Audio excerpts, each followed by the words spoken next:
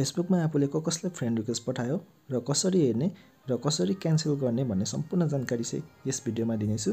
त्यही भएर भिडियोलाई कुनै पनि स्किप नगरी अन्तिमसम्म हेर्नु होला र मन पर्यो भने लाइक, शेयर एन्ड कमेन्ट गरिदिनु होला र यस्तै नयाँ जानकारी पाउनका लागि च्यानललाई सब्स्क्राइब पनि गरिदिनु होला भन्दै आउनुहोस् आजको भिडियो सुरु गरौँ।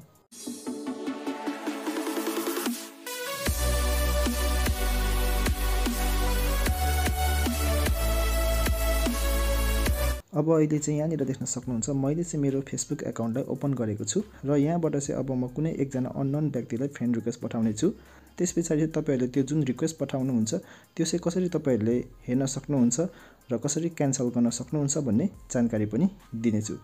र अब चाहिँ यहाँनिर देख्न सक्नुहुन्छ एड फ्रेन्डको अप्सन, यसमा एकचोटि क्लिक गर्छु र त्यसपछि म यहाँनिर कुनै एकजना व्यक्तिलाई फ्रेन्ड रिक्वेस्ट पठाउने छु। यहाँनिर देख्न सक्नुहुन्छ म यहाँनिर कुनै पनि एकजनालाई फ्रेन्ड रिक्वेस्ट पठाउने छु। जस्तै कि देख्न सक्नुहुन्छ यहाँनिर कोपिला सोदेम्बा लिम्बू छ, यसलाई म एड फ्रेन्ड गर्छु है त, यसलाई म रिक्वेस्ट पठाउँछु।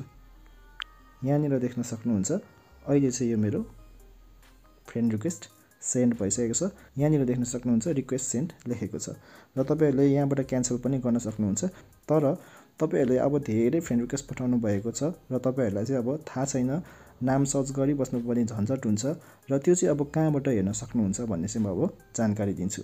र यो एकदम सजिलो छ र त्यसको लागि तपाईहरुले के गर्नुपर्ने हुन्छ भने म यहाँनिर अब एकचोटि ब्याक गर्छु र त्यसको लागि तपाईहरुले आफ्नो यहाँनिर जुन 3 डटको लाइन छ प्रोफाइल, यसमा एकचोटि क्लिक गर्नु होला र त्यसपछि तपाईहरुले के गर्नुपर्ने हुन्छ भने फेरि एकचोटि यही आफ्नो प्रोफाइलमा क्लिक गर्नु होला र यसरी क्लिक गरिसकेपछि देख्न सक्नुहुन्छ यहाँनिर एडिट प्रोफाइलको अप्सन, यसमा एकचोटि क्लिक गर्नु होला र एडिट प्रोफाइलमा क्लिक गरिसकेपछि फेरि तपाईहरु यसरी तल स्क्रल डाउन गर्दै जानुहोस्, सार्दै जानुहोस् र त्यसपछि यहाँ तल देख्न सक्नुहुन्छ एडिट योर अबाउट इन्फर्मेसन छ, यसमा एकचोटि क्लिक गर्नु होला है त।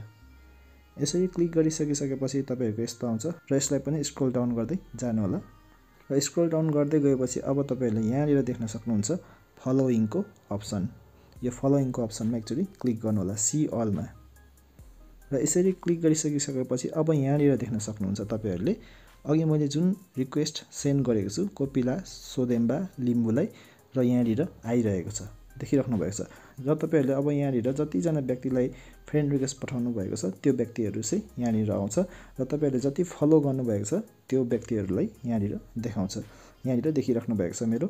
र त्यसपछि यो कोपिला सोदेम्बा लिम्बूमा म एकचोटि क्लिक गर्छु र अब त्यसपछि तपाईहरुले चाहिँ अब क्यान्सल गर्नु पर्यो भने चाहिँ के गर्नुपर्ने हुन्छ भने यो जुन 3 डट छ यसमा एकचोटि क्लिक गर्नुपर्ने हुन्छ। यसरी क्लिक गर्नु होला, यहाँनिर देखिराख्नु भएको छ रिक्वेस्टेडको अप्सन, यसमा एकचोटि क्लिक गर्नु होला र त्यसपछि देख्न सक्नुहुन्छ अब यहाँनिर तपाईहरुले अनफलो पनि गर्न सक्नुहुन्छ, क्यान्सल रिक्वेस्ट पनि गर्न सक्नुहुन्छ। तपाईहरुले अब आफ्नो खुसीले गर्नु होला, अनफलो गर्ने भए अनफलो यसरी गर्नु होला र त्यसपछि फेरि क्यान्सल गर्ने भए रिक्वेस्टेडमा फेरि क्लिक गर्ने र क्यान्सल रिक्वेस्ट छ यसमा एकचोटि क्लिक गर्ने र त्यसपछि देख्न सक्नुहुन्छ यो क्यान्सल भइसक्यो। यहाँनिर देखिराख्नु भएको छ एड फ्रेन्डको अप्सन आइसकिसक्यो। म एकचोटि ब्याक गर्छु र देख्न सक्नुहुन्छ यहाँनिर अब क्यान्सल भइसकेको छ। अब तपाईहरुले फेरि यसलाई रिक्वेस्ट पठाउनु मन लाग्यो भने यही 3 डटमा क्लिक गर्नु होला र त्यसपछि एड फ्रेन्ड छ माथि अप्सन, त्यसमा एकचोटि एड फ्रेन्ड गर्न बित्तिकै रिक्वेस्ट जान्छ। यो तरिकाले चाहिँ अब तपाईहरुले चाहिँ सजिलैसँग फ्रेन्ड रिक्वेस्ट पठाएको हेर्न सक्नुहुन्छ र तपाईहरुले चाहिँ अब क्यान्सल पनि गर्न सक्नुहुन्छ भन्दै आजको लागि भिडियो पनि यति नै। तपाईहरुलाई कस्तो लाग्यो आजको भिडियो? यदि मन पर्यो भने लाइक, शेयर एन्ड कमेन्ट गरिदिनु होला र यस्तै नयाँ जानकारी पाउनको लागि च्यानललाई सब्स्क्राइब पनि गरिदिनु होला भन्दै C you on the next video.